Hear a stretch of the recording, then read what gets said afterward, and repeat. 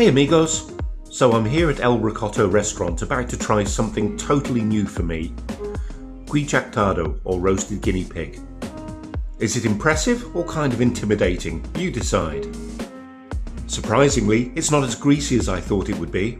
The skin is super crispy, tastes like crispy chicken skin. The meat is like a cross between rabbit and turkey, rich and savoury. There's not a ton of meat on it, but what there is actually quite tasty. Primo gusto. Me encanta la piel, crujiente. It's like nothing I've experienced before. Overall, trying chactado has been a wild ride.